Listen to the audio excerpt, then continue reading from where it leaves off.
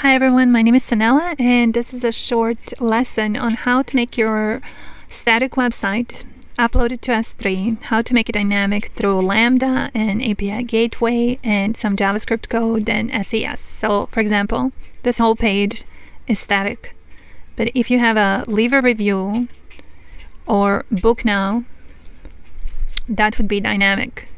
You don't have to be paying anything for this. I mean, uploading a HTML S3 is almost nothing, and then add to that Lambda, API gateway, SES, it's not going to cost you anything. So you don't have to be signing up for Wix or whatever, paying a monthly subscription. You can do all this for free, and it's really easy. Basically for free.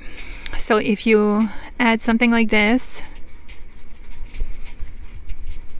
and then submit,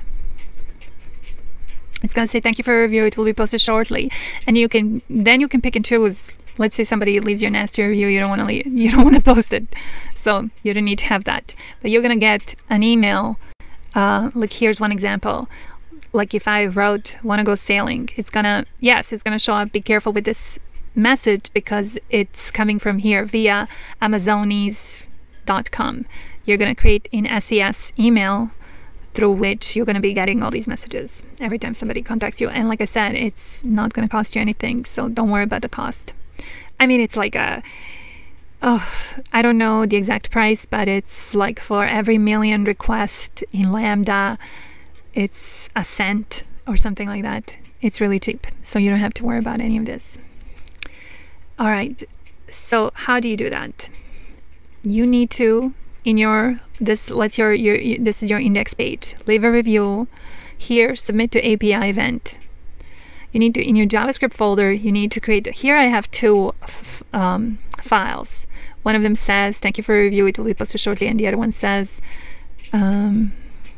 booked, you will receive an email shortly. So if I was to go to book now, and do a similar thing. This one has a phone, the other one didn't have a phone option. So you can just change that in that JavaScript code. But when you create a Lambda and API gateway, you just need one Lambda function and its Node.js function, and one API gateway, and it's going to work. So, testing. Then the message will be booked, you're going sailing. You'll receive an email shortly. So how do you do this? How do you create Lambda, connect it to API, gateway, SES? How do you connect all these dots and receive emails telling you what's happening? So Lambda, basically you click on, I mean, if you know anything about AWS, you should know how to do some of these things.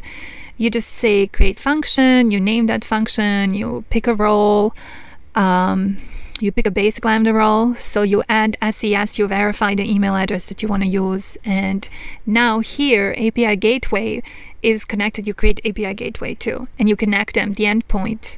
You're going to use this endpoint, this whole thing where it says contact us. You're going to use that on in your JavaScript file, like right here. And here, two places.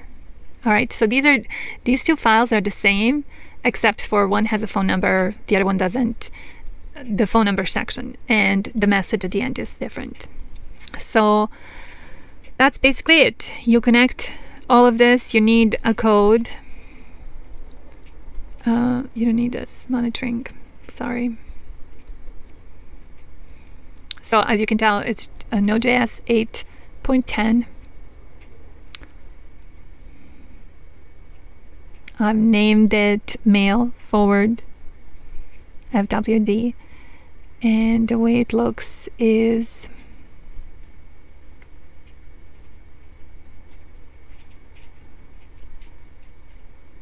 like this. So this email is the one that I've verified through SES. So you just go to SES, you verify that email, so you can be getting emails like this from Amazon SES.com.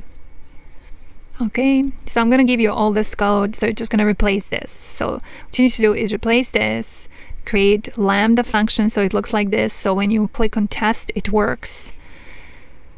It says succeeded. Create API gateway, so you're going to go to API gateway, you need to create a post method. You need to create a stage. You can call it whatever you want.